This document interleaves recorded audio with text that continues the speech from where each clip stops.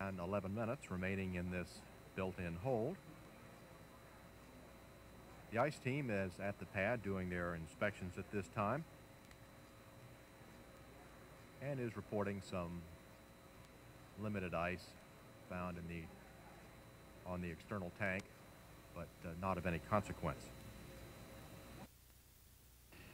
We are now in the breakfast room at the astronaut quarters, where the STS-31 crew is having breakfast. Mission specialist Dr. Steve Hawley, who will be deploying the telescope from the remote manipulator arm. Colonel Charlie Bolden, the pilot on this mission. The commander, Loren Shriver, for the Space Shuttle Discovery. Dr.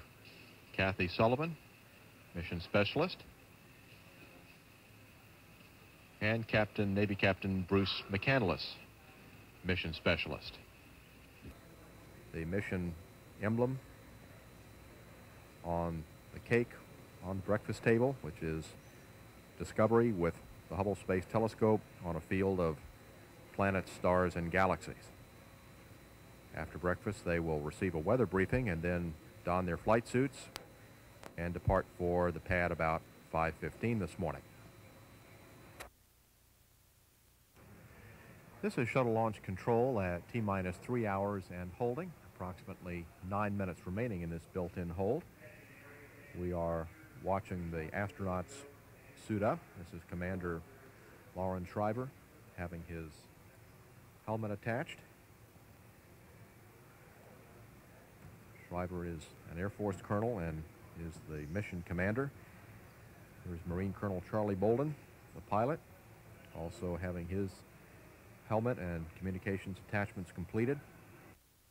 On the other side of the room is mission specialist Dr. Catherine Sullivan, awaiting the helmet attachment. Otherwise, her suit up is essentially complete. Here is Navy Captain Bruce McCandless. McCandless and Kathy Sullivan will be doing the contingency EVA on this flight should one be necessary. And Dr. Steve Hawley ready to go. He will be operating the remote manipulator arm to deploy the Hubble Space Telescope on flight day 2.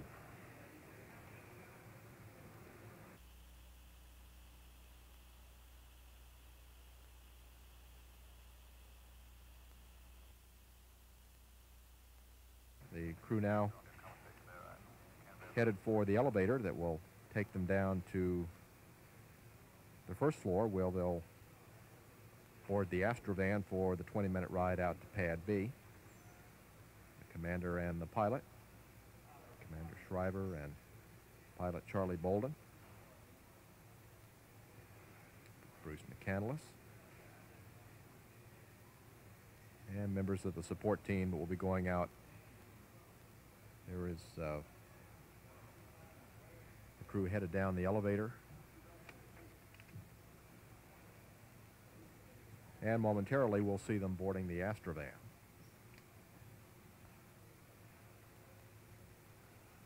And numerous KSC employees usually wait by the walkway to greet them as they head out.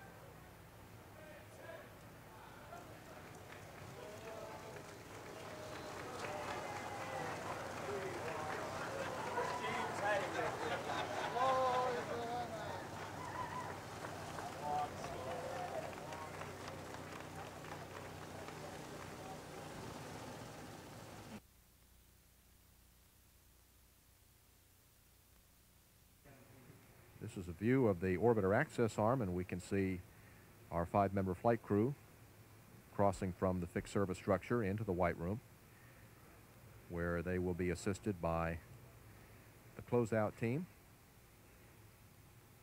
and other astronaut support crew members.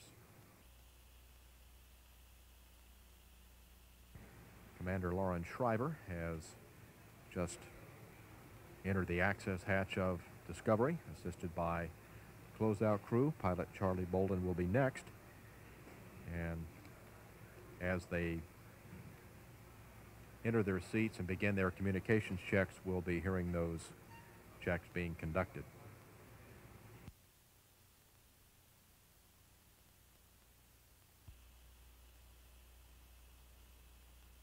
OTC, CDR, how do you read? CDR, read you loud and clear. Help me. Hey, you're loud and clear this morning. Good morning, Loren. Understand. NTZ, CDR, how do you read this morning? Read you loud and clear, Loren. Help me. Loud and clear.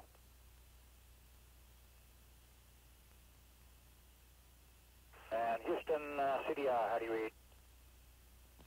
CDR, Houston. Good morning, Loren. You're loud and clear. And you're loud and clear also, Steve.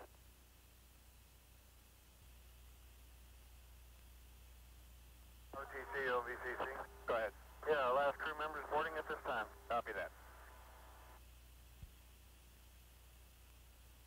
Houston, MS1, radio check over. MS1, Houston, you're loud and clear. Good morning, Bruce. Good morning. Looks like a nice day down here. That's good. We're working on other places. OTC, OVCC. Go ahead. Yes, sir. Op support setup 20. Side hatch closeout and white room configuration is complete. We're ready to clear the pad. Okay. T-minus 7 minutes, 30 seconds and counting. LSS go for orbiter access arm retract. This arm can be re-extended in less than half a minute if that's necessary.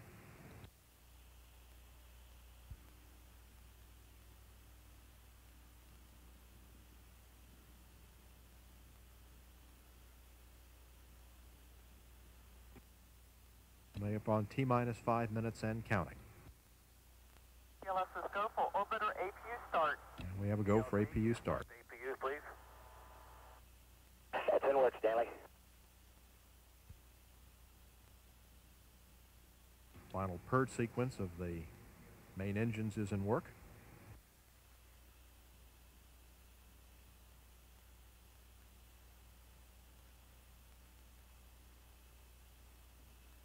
We're now transferring to internal power and switching off the orbiter's ground power supply. At this point, Discovery is being powered by the onboard fuel cells. Standing by now, here is the retraction of the gaseous oxygen vent hood. The gimbling of the main engines is complete, and the aero surfaces have been verified that they are positioned for launch. The external tank now is reported to be at flight pressure. OTC 212. Close and lock your visors and initiate your O2 flow, and you all have a good trip. Roger that, 10 work. Standing by now for a go for auto sequence start. T-minus 33. 10 clock will hold at T-minus 31 seconds due to failure. What has happened is the ground launch sequencer would not hand off to the orbiter's computers to complete the count because the liquid oxygen fill and drain valve was showing off when it should be on. Anthony, this is STS, the valve's closed, we'll go. There's the confirmation that we have successfully recycled. Pickup terminal sequence MPS. That's affirmative, so we'll go. We're in good shape. Okay, you have a go to proceed. LSS go for auto sequence start. We are go for start. 25. Booster hydraulic power units have started. 20. Sound suppression water system has started. 15. T-minus 13 seconds. 10. T-minus 10, go for main engine start. We are go for main engine start. T-minus 6, 5, 4, 3, 2, 1, and liftoff of the Space Shuttle Discovery with the Hubble Space Telescope, our window on the universe. Mission Control, Houston. Roll program. Roger, roll, Discovery. The roll maneuver puts the vehicle in the proper launch plane.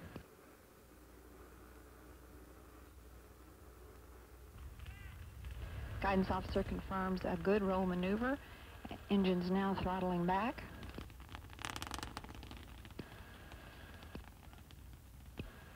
The throttle down maneuver assists in reducing the aerodynamic loads on Discovery as it passes through the area of maximum dynamic pressure.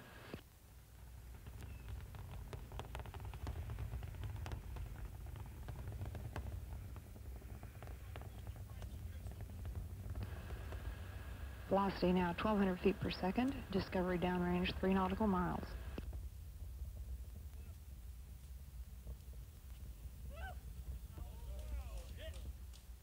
Discovery, go at throttle up.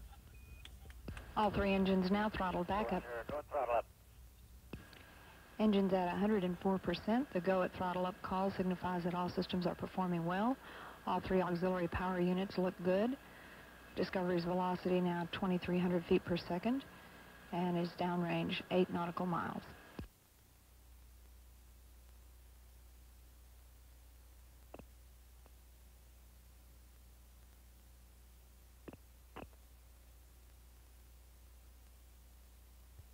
Standing by for SRB separation.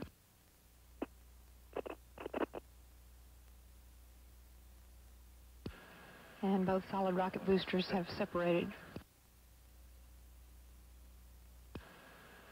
Discovery's velocity now 4,300 feet per second at a downrange distance of 35 nautical miles.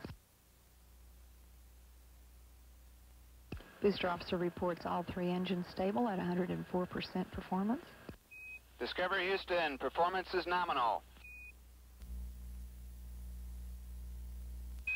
Discovery Houston, you have a go to open the doors. Roger, Houston. Houston, Discovery. Go ahead, Charlie. Yeah, Ox, you guys can probably see it. Looks like that Ox deucer on the left domes is kind of getting noisy, and it's tripping the caution and warning. Roger that. Stand by, Charlie. We're talking about it. No action for you right yet. Houston, Discovery. Go ahead, Charlie. Yeah, Steve, we'd like to know if we can go ahead and get a jump on KU band deploy.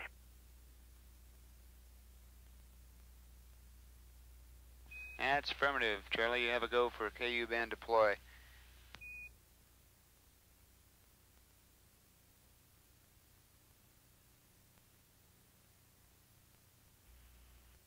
And Houston, you've probably seen all the IMU line stuff. Looks complete. Roger that, Loren. We've been watching here. The IMUs look good, and we concur that you're complete.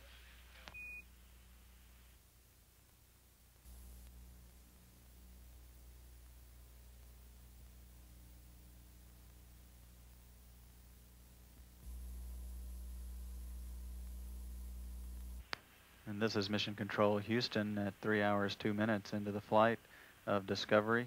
We're now seeing payload bay views from camera A. That's on the forward bulkhead of Discovery looking aft.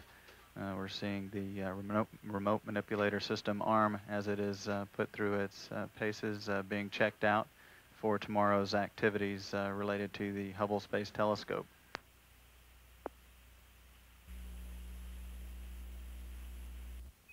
Discovery Houston, we're getting some real good payload bay television downlink, and we see that Steve has been hard at work getting the RMS deployed.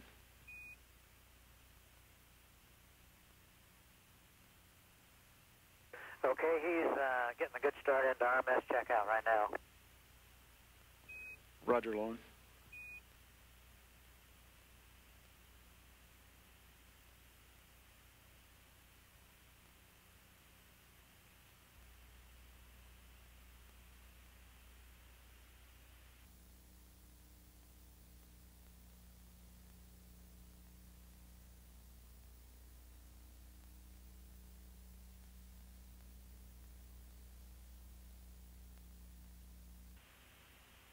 This is Mission Control. Mission Specialist Steve Hawley continuing to take the RMS through its checkout procedures. We are looking at the end effector as it is run through the snare drive test. The end effector will be used to grapple the Hubble Space Telescope tomorrow and will be used to release the telescope. and the end effector is about 13 inches in diameter. Houston, Discovery.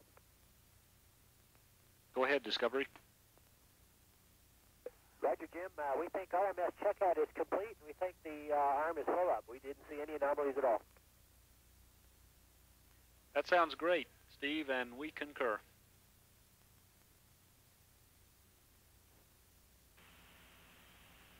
Discovery, Houston, just wanted to let you know that the ground is currently configured for HST main bus activation. So we're ready when you are.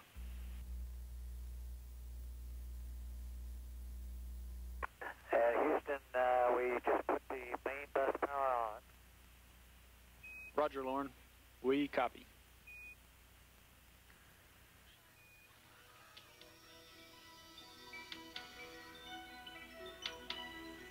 Good morning, outer space, from all the human race. It's time to stow your sleeping gear. We know you had a blast, you're up in space at last. Now your main objective's clear. Deploy the Space Telescope to carry on our dreams and hopes. Space is our world. We're living our destiny. Space is our world. The spirit of discovery. Space is our world. Space is our world. Space is our world. Space is our world. Space is our world. Space is our world. Space is our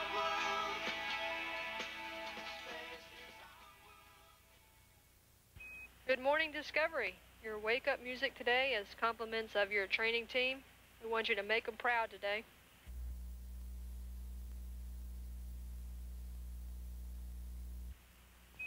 Discovery, Houston.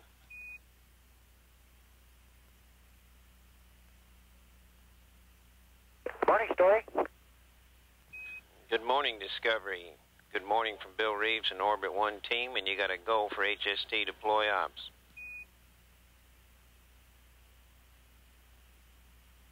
That's outstanding. Thank you. Sure is.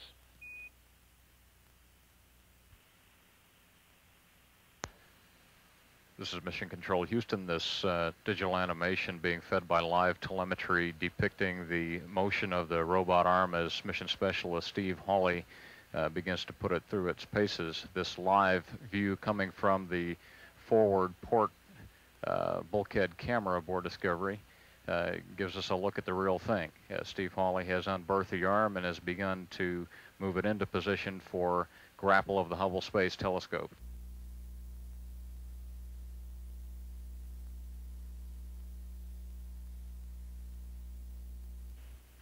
This is Mission Control Houston. Our PDRS officer here in the flight control room confirms via telemetry that the Hubble Space Telescope has been grappled.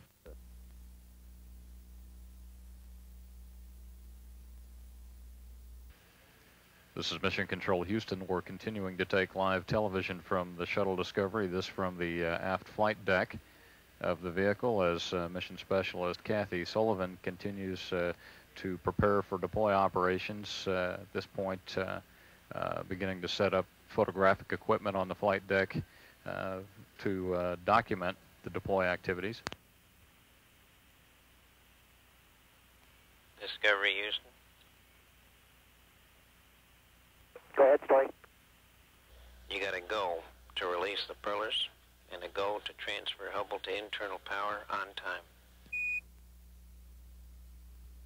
Roger that. Understand. Go for propeller release and go for transfer to internal power on time.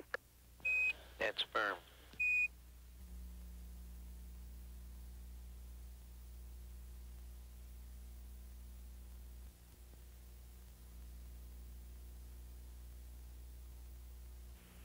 And Houston Discovery, the transfer to internal power complete. The umbilical is dead-faced and will be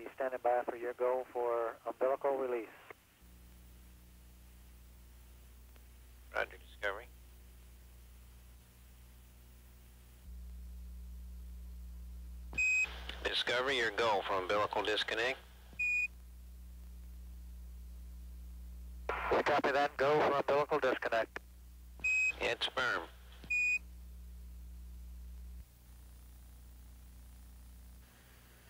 In this solar array deploy attitude that Discovery is in at the time, which has the sun constantly off the nose of the orbiter Discovery, the image in the majority of the field of view is reflection of the forward bulkhead in the metallic aperture door of the telescope. You know, pitch is about 4 degrees off, attitude-wise. Okay.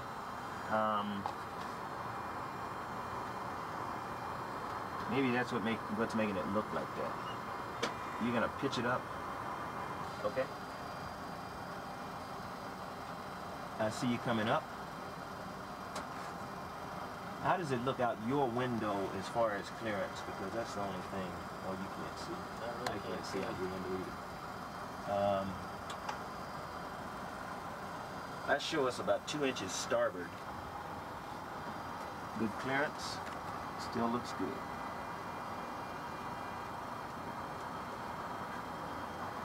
And the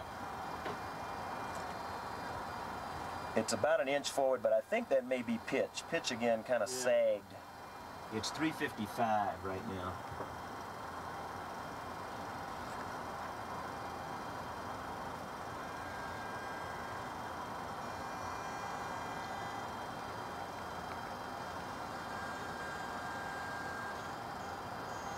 Sure looks like I want to go to starboard. Starboard, yeah. I'd go ahead and do it. As you got over here, I can see lots of clearance. Come in starboard nicely.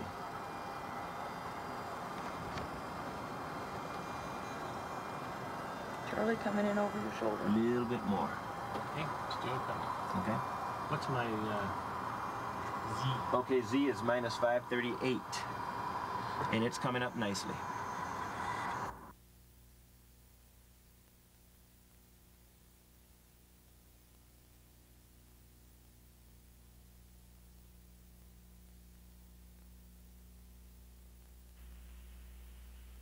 And this is Hubble Telescope Control in Greenbelt.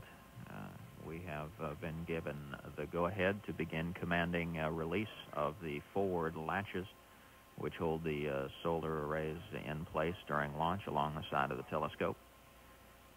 The forward latches are on both sides, both the port and starboard side of the telescope are released simultaneously.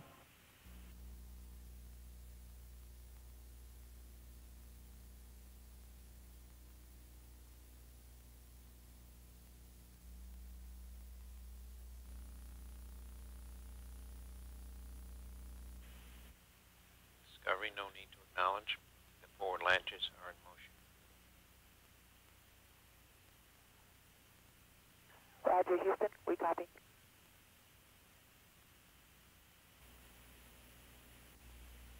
Discovery, we'll take this attitude right here. I'd like you to go free drift for PDM deploy. Roger, free drift. This is Hubble Telescope Control Greenbelt, 1 day, 1 hour, 54 minutes mission elapsed time. Continuing to receive television through the Vandenberg tracking station. And it is clearly showing the deployment of the solar array masts with the solar array package in the stowed position. The arrays are wound much like a pair of window shades around a roller and kept in that configuration for launch. And once the primary deployment activity has been completed, the crew tweaks the attitude and replaces the vehicle in free drift. The operations team here will begin commanding the solar array blankets to unfurl.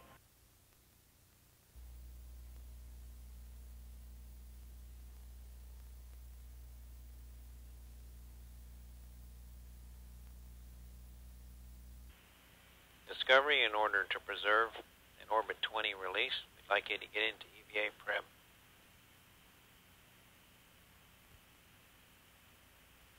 Okay, we're proceeding with that. Thank you.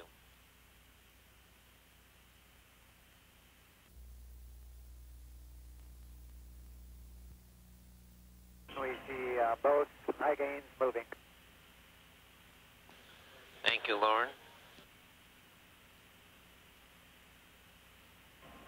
And as Commander Loren Shriver just confirmed what our data screens are showing here in the control center, that the motors are in operation and the two high-gain antenna masts are in the process of swinging 90 degrees to the perpendicular position.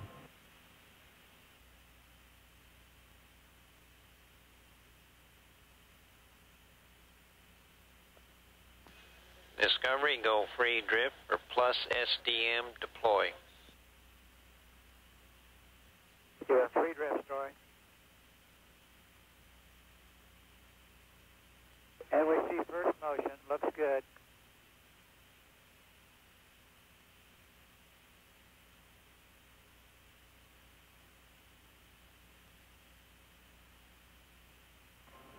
And as the crew just confirmed, we're seeing both blankets beginning to unfurl on the port side solar array. So far we see good smooth motion both sides. And we got TV down here, Loren. Roger that.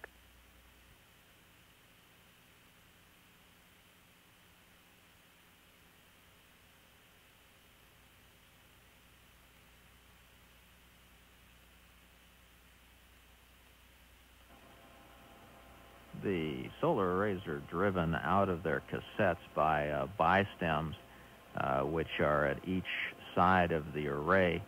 The bistem is visible in the television being downlinked from the spacecraft at this time. It's attached at the end of the array to a spreader bar, and the spreader bar is in turn attached to the array, which literally pulls the array out of the cassette, which held it packaged during launch.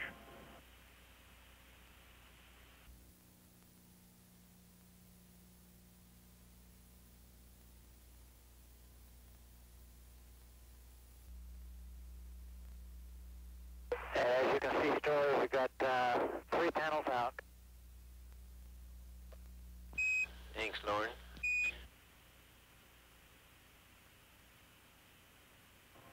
When fully deployed, both of the arrays together produce about 6,000 volts, about half of which is required to operate telescope systems, and during the daylight side of the pass, the other half is used to recharge the 6 nickel hydrogen batteries.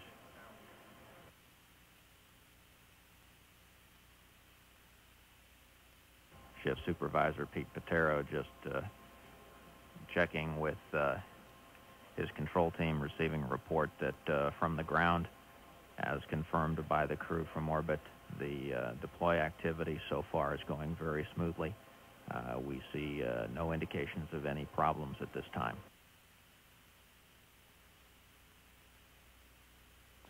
Discovery, you can go auto burn. We're setting up for the other array. Okay, we'll go auto burn. That's firm. Discovery, Houston. Go ahead. We're looking more and more like an Orbit 20 release. We'd like you to press on with the EVA prep.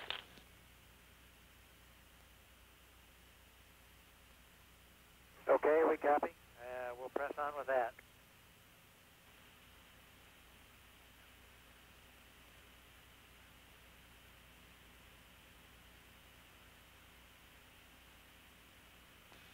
Discovery, your aperture door latch is open. Copy that, Story. Thank you.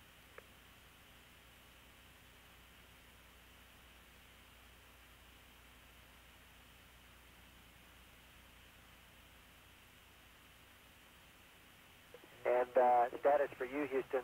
Charlie's downstairs in the process of getting Bruce and Kathy buttoned up in the suits. EVA copies, and we're watching the fans come on. Discovery, we'd like free drift for minus STM deploy.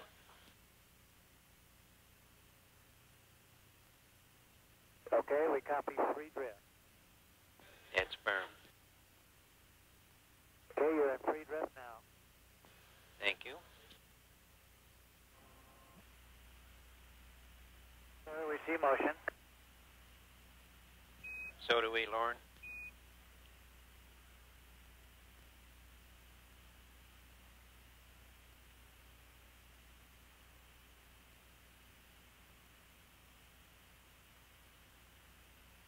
As the blankets begin deploying, the orbital verification team is watching very closely the tension being placed on those wings so far. Looking good.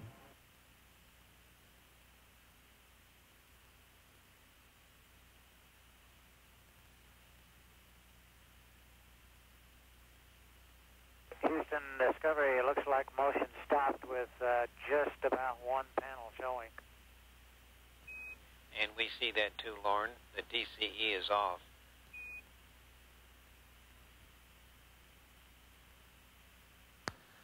This is Mission Control Houston. Flight controllers here in Mission Control Center discussing an impending deadline. Within about 13 minutes, we will reach a point of having concluded the pre-breathe, and in order to provide enough rapid response time to support an EVA, we would need to begin depressurizing the airlock in about 12 to 13 minutes from now. The other thing I need an answer to is if I can go ahead and commit the EVA with a thought of going out and cranking it out. If whatever they're about to do fails, they want us to just press on to back them up. We need to get on with it. Okay, flight, I'll come back with the answer. And I need answers now. Flight FAO. Go ahead. Yeah, I don't feel comfortable waiting until after 6:20. I don't either. That's why I want the answers now. Yeah, 6:20 is my drop dead time from adding up all the times. Okay, I'm going to have them press on. All right, Capcom, tell the crew we want them to press on into EVA, and we'll stop them whenever we have to. Just quickly, we got 4 minutes on this pass. Discovery Houston. Discovery, go ahead. Okay, with the panels that you got out there right now, it's not satisfactory to stay overnight. So we're going to have to move out on the EVA. Okay, story. Discovery Houston. Discovery, go ahead. We think there may be some problem with the tension monitoring software. We've got the DCE back on. We're going to disable the tension monitoring and resend the proc to deploy the minus STM. Okay, hit it.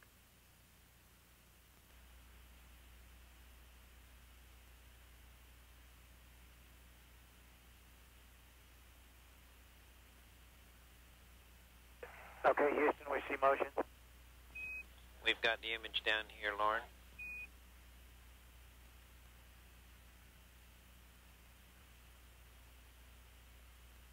At Houston, we think it stopped. It's fully deployed.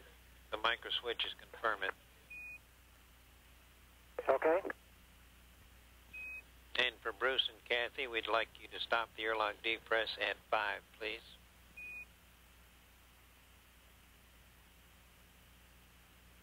Okay, they copy your story, and we're at 5.5 right now. Okay, Charlie.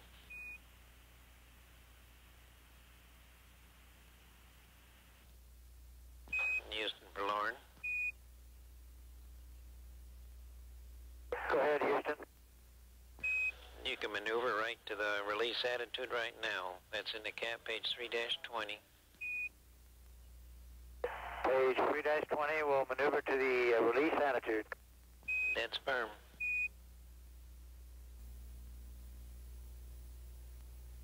Rendezvous. We're go. Fido. Go. Eagle. Go. Ecom. Go. Inco. We're go. FAO. Go. Max. Go. PRS. Go flight. EVA. We're go. Sergeant, you're still go? Go. GC? Go. Network go. Payloads, waiting on you.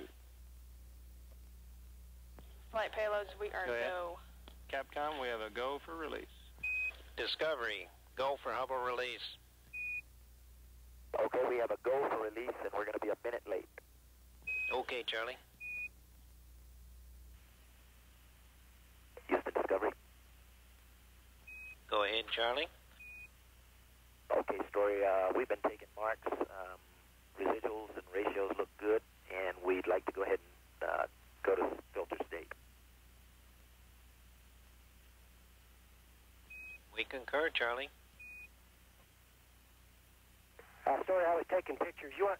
I may have missed your call. You want to go ahead and do RMS power down so we can get the guys out of the airlock set up for them? But that's at your convenience, Steve. But once we do have the RMS stowed, then we'll back out of EVA. Okay. I'll tell you what. We'll spend just a few more minutes then getting some pictures here. Yes, sir. Do just that.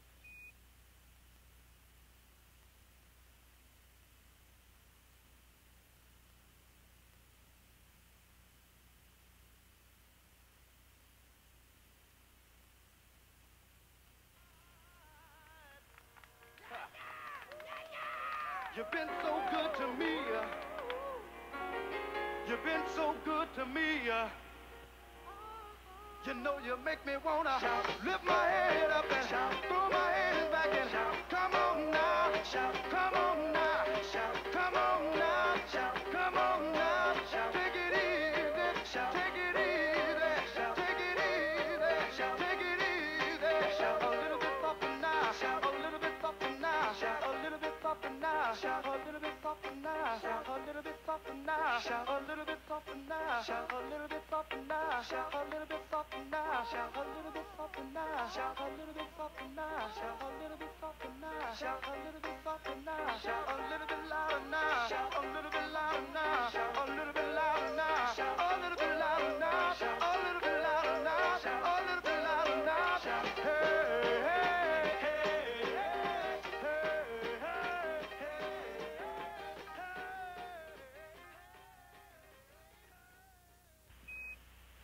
Good morning, Discovery. I guess you're awake after that song. There are a lot of happy people down here. We saw a great deploy yesterday, and Hubble had a good night while you were asleep. Tell Hoot he better find that guy and sign him up for Max Q that did the wake-up music.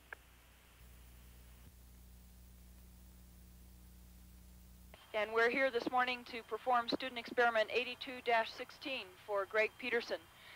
This is an experiment designed to investigate what effects gravity-driven buoyancy may have on the behavior of an electrical arc as you observe it on the ground in 1G, say during a Jacob's Ladder experiment in high school. And that is exactly, in fact, the kind of experiment that first gave this idea to Greg. What you see on your right here, taped to the forward lockers, is the arc chamber itself, and the Aeroflex camera is set up to look into the arc. There are mirrors behind the arc so that you get, in fact, 3 different views of it. The first thing we're going to do here is photograph the arc behavior in the ambient magnetic fields of the orbiter, and we, in fact, will look at 3 different orientations. The path of the arc, as the experiment is currently placed, goes parallel to the orbiter's y-axis through the wings. We will then rotate the box and camera 90 degrees to look at the orbiter's z-axis, vertical like this, and then again we'll rotate it 90 degrees and tape it on the overhead panel so that we can look at the ambient magnetic field parallel to the vehicle's z-axis. We'll show you this a little bit. We have actually, as you can tell, turned the power on, and we have actually applied a magnetic field. So we're stepping through the fields. The reason we think you see a very finely defined arc on your right is because that's the tip of a nail. The other part of the arc system is actually the round head of a nail, and we think that the arc is just, or the charge is just kind of jumping around from place to place on the head of the nail, and that's what allows it to go that way. But if you guys can get Greg to come in, he can probably tell you whether we're right or wrong. But we did notice that the behavior of the arc became more and more erratic, and its amplitude increased as the field went up. And just as they had told us pre-flight, once you put a charge into the system, it never comes out of there. So even when we go back to no field at all, we still had the erratic behavior on the arc. Okay, thank you, Charlie. That's Hubble we're looking at, huh? Yes, sir. And through the gyro-stabilized binoculars, I convinced myself that I could still make out the orientation of the solar rays. Fantastic.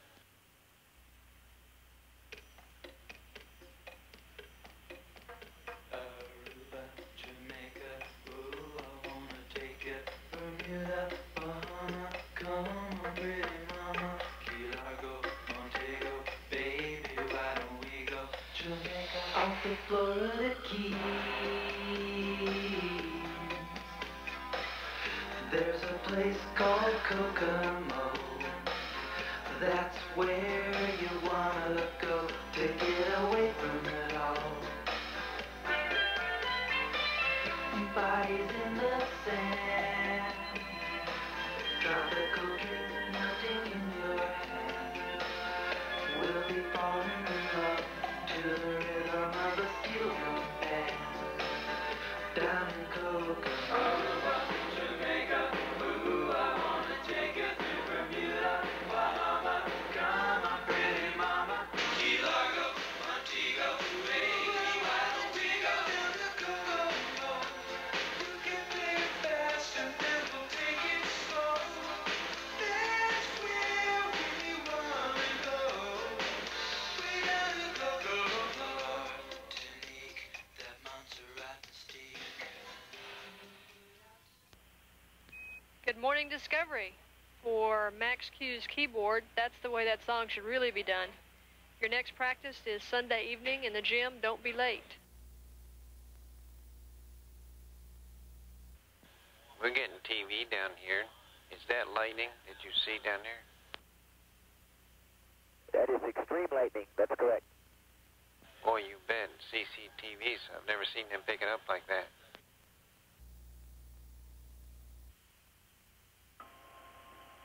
This is the Hubble Telescope control in Greenbelt. Commands have been sent up to open the aperture door.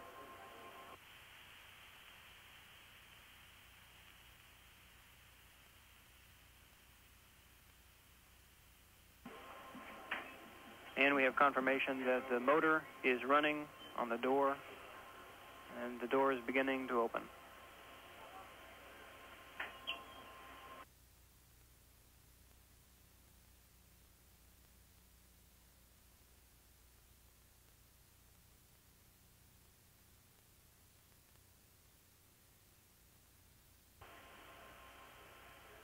And we have confirmation from the stock that the aperture door is open.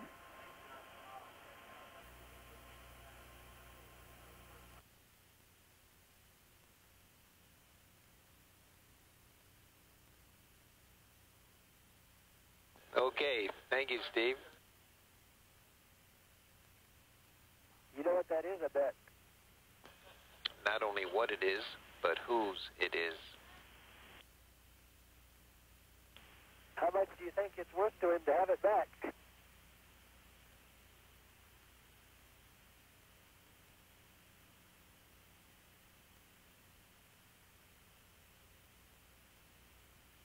And it's still running, too.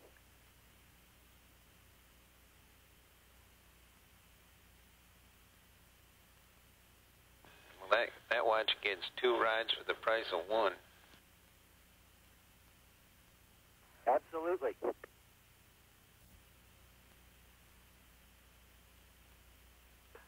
Story, what we wanted to do was say a little bit of well-deserved thanks to our training team who worked really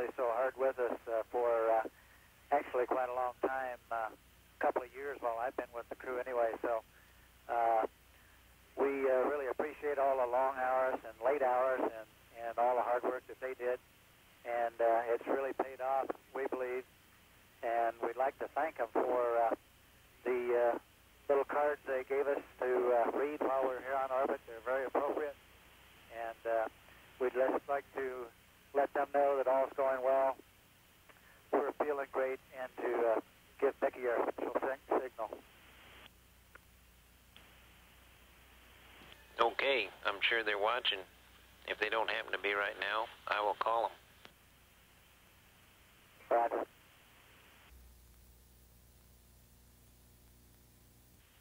Let me start with a little bit of a perspective comment. Many of us were assigned to this crew back in 1985 and have been working, like many others, on the telescope project for a long time to bring this mission off. And we, again, as many others, have thought numerous times about the historical significance that the advent of an observatory such as the HST would have, and how it stands in comparison to the advances of Galileo and even to the advances of Edwin Hubble's periods of observation.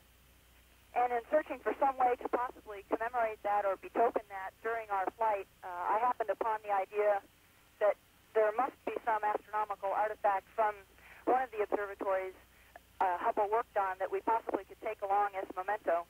And with some considerable assistance from the Smithsonian Museum, we managed to obtain this device, which is the guiding eyepiece, we are assured, from the 100-inch telescope on which Edwin Hubble did many of his observations out at Mount Wilson in California. Some of his fundamental work, in fact. We have it with us here, as I said, courtesy of the Smithsonian and the American Astronomical Society. It was, in fact, presented to the crew at the 100th anniversary meeting of the AAS back in January. It's a great pleasure to have something of such historical significance and something that so directly symbolizes Edwin Hubble's fundamental contributions to astronomy. As you can see, as Orion sets, that the stars are gradually dimmed as they pass through the Earth's atmosphere, which is, of course, the problem that Earth-bound astronomers have faced for a long time. Not only does it diminish and spread out the amount of light that you can see, but additionally, the atmosphere is not transparent to all wavelengths that are of interest scientifically, and Hubble Space Telescope will be able to observe wavelengths both short and longer of the wavelengths that are visible to telescopes on the ground. And there is nothing in the void where the bang closed the hole in the middle of it all. There's nothing in the void where the bang closed the hole in the middle of it all. There's a hole, there's a hole, there's a hole in the middle of it all. And now I'm looking for the nothing in the void where the bang closed the hole in the middle of it all. I'm looking for the nothing in the void where the bang closed the hole in the middle of it all.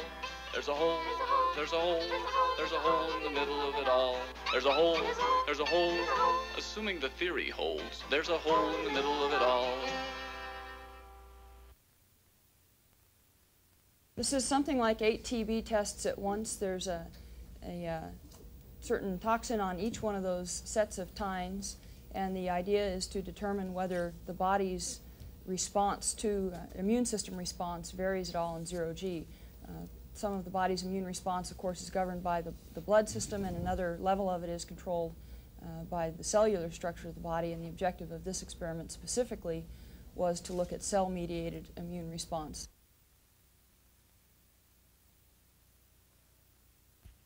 And Houston, Discovery, we're ready to close payload bay doors if you still are.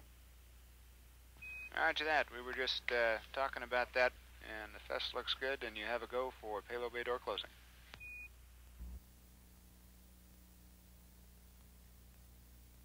This is Mission Control. Crew's been given the go for payload bay door closing based on the possibility that weather forecasters will be able to revise the forecast downward on wind conditions for Edwards later this morning for our landing opportunity.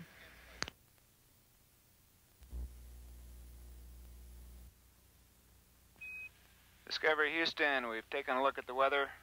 Weatherman says it's going to hang in there. You have a go to pro to ops 302, go to maneuver to burn attitude, and a go for the burn. Roger that. Go for the burn.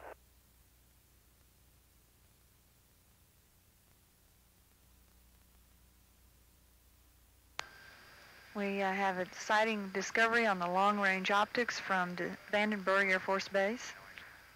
Discovery's velocity now Mach 6, altitude 133,000 feet, 181 miles away from Edwards. Discovery Houston, state vector transfer to the BFS, please.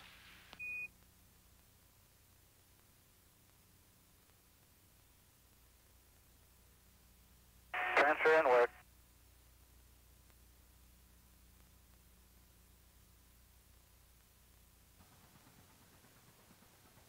Discovery now at 14,000 feet, making the final approach, lining up over runway 22.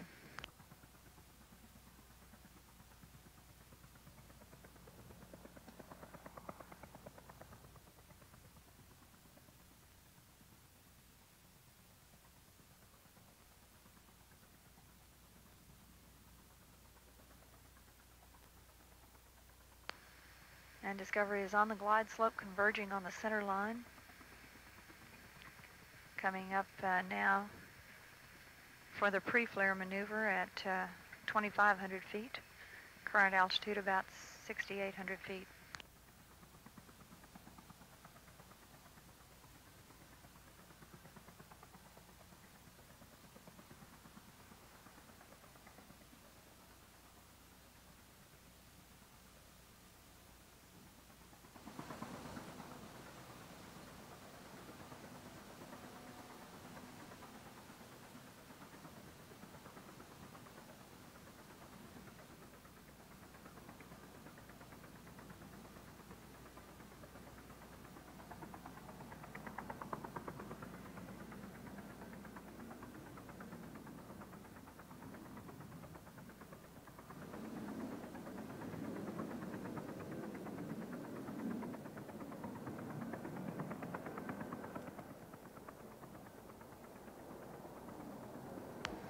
Landing gear is down and locked.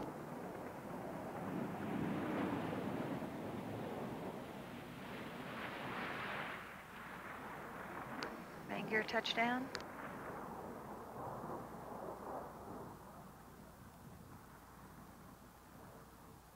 Nose gear touchdown.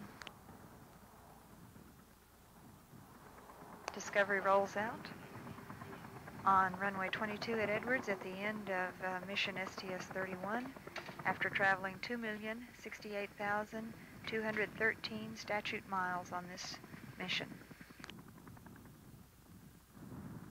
Mechanical Systems Officer reports steady braking. The normal amount of braking is about 8 to 10 feet per second. And this detailed test objective today is designed to be a light braking or low energy braking to try out the new carbon brakes.